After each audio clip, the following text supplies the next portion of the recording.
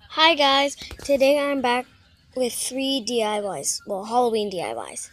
And the first one is you need EOS lip gloss, and well, if you're a girl, you can use it.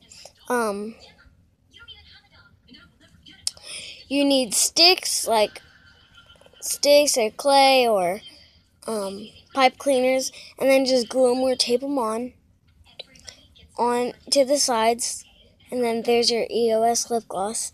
Let's move on to the next one.